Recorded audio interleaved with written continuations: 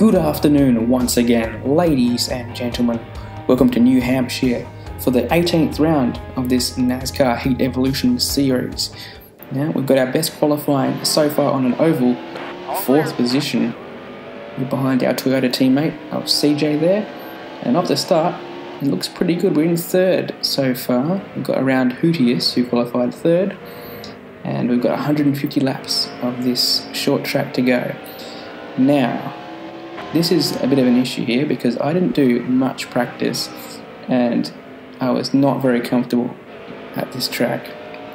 And I made that error early on, allowing Hootius and another of my teammates beach through, so we fell down to 5th. I tried running several different lines early on and I couldn't get either the high or the low line to work early on. I think my setup was not ideal. As you see Kyle come around the outside there, another of my teammates of course. And we're just falling down the field at this point, and then a caution comes out when Wardude and I have contact, also involving K-Dog. Not sure whether that was my lag to blame or not. Either way, we're restarting here on the 3rd row. Get our nose in front of Hootius once again. So now into the top 5. Not too shabby, having been embroiled in that incident. And we're still behind Nick here, but you can see just how sideways we're getting there if we go low on the track. And that's having a real effect on my pace at the exit of the corner. As you can see, Wardude coming around the outside in his Chevrolet there. And now I've got Hootius to worry about as well. We want that back down the inside of Wardude, but I'm not sure if I'm really making the best of that line there. And you can see in the mirror, Hootius looking all over both of us. Sideways once again. Surely Wardude's going to get us at some point here. Great run for Wardude, and he is through with a wow, a very unsettling move for me, and that allows a further 2 cars to come through. Not sure where Hootius ended up in all that, as he was following at one stage.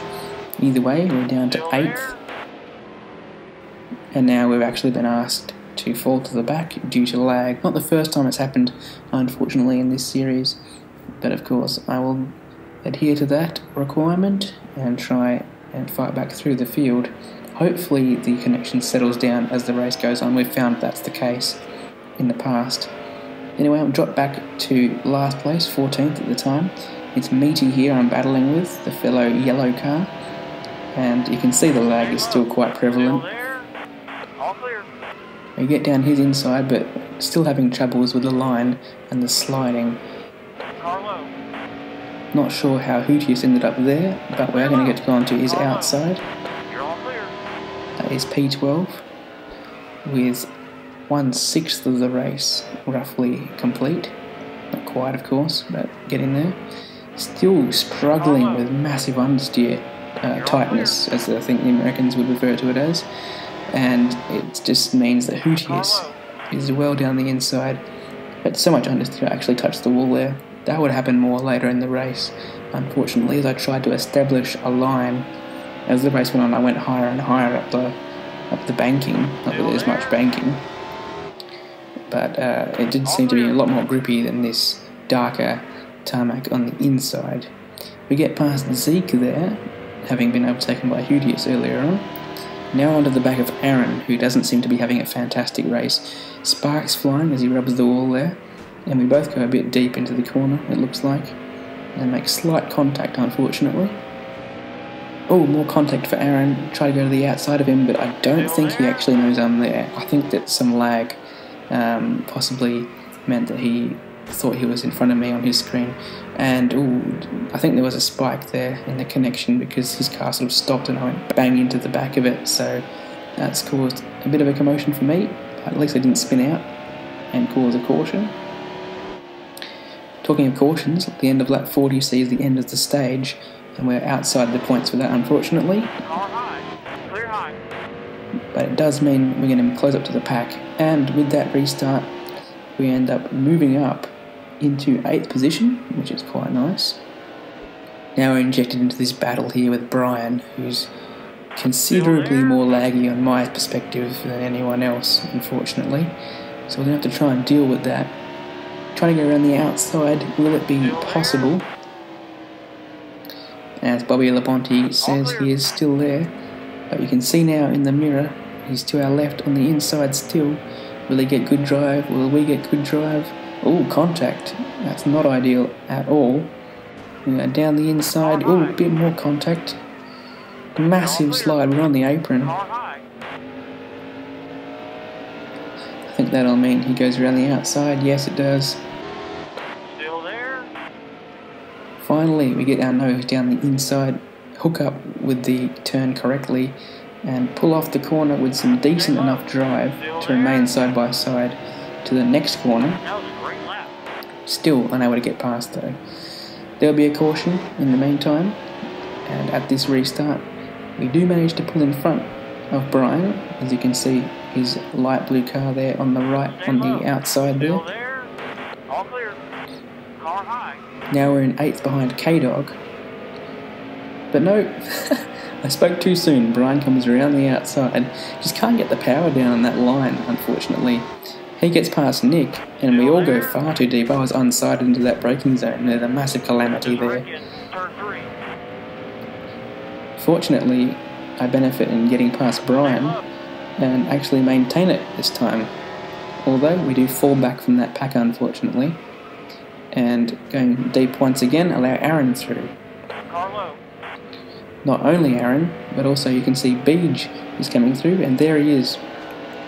So now we're down to 10th. This is significantly worse race for me than Sonoma, obviously, as I wanted, but as far as ovals go, I was a bit disappointed because I thought I had some good pace in this one, but it just seemed to not quite click for me.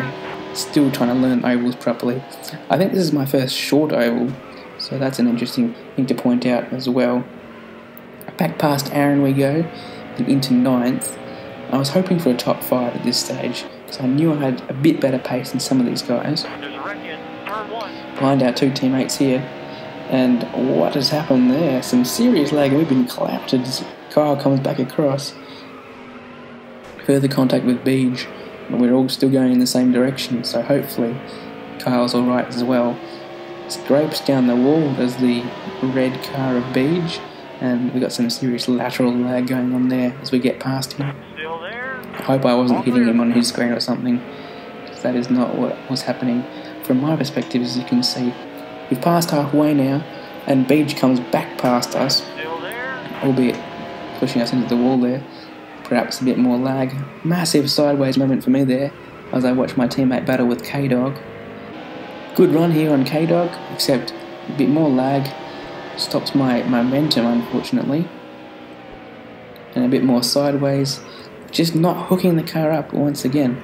Now it's a green flag pit stop. 15 seconds prediction time, and it was dead on. Great. We're going for an undercut here on several cars. We weren't quite behind Nick before, so we've made some gains on him. We'll have to see where the other guys that we were fighting. Of course, remember they were Beej and K-Dog before this set of pit stops. And in fact, there they are on the apron as we're coming around the outside. So we have definitely undercut them. We're up into net P6, and I think Excise may have to pit as well in front of us. Ooh, there's contact with Nick. Still there. And we finally get past, so that was quite nice. So we're P5 at this point, trying to chase down a war dude. But this is where my race started to go wrong. I lap 111, concentration not ideal, and the tyres are not in the best place, and I just spun myself out. I was so far too deep into that corner, I had no idea what I was doing. Trying to run the high line, but not that high. The crazy thing was, I did it again. I can't believe I made the same mistake twice. And this time it was a bit harder to get going. I went straight into the pits though, for another green flag pit stop, as everyone I believe had to do. And it's going to be a good time again. 15 seconds I believe is pretty good. Let's see where we come out though. Well, that's third there, Excise. But we of course have made the pit stop, and he hasn't. He's actually a lap in front, at least one, maybe two. Here's Mitch. He has made a pit stop though. Unfortunately, he didn't take any tyres. I'm not sure why, whether that was a glitch or a mistake, but that certainly stopped his chance of winning the race, which I believe he may have done. In the end, we were forced to battle Zeke for P9, and we get down the inside here and take that position with 5 laps to go. However, we are a lap down and remain so till the finish. So after 149 laps and Zeke coming very close to taking that position back, we're going to come around the final corner and claim 9th place. Not my best run by a long shot. We'll get him next time. Congratulations to CJ though on winning the race, and I'll have to try and do better next time. At least concentrate on not hitting the walls, because that was thoroughly embarrassing. Anyway, I've been Jacko. See you guys next time in Indianapolis.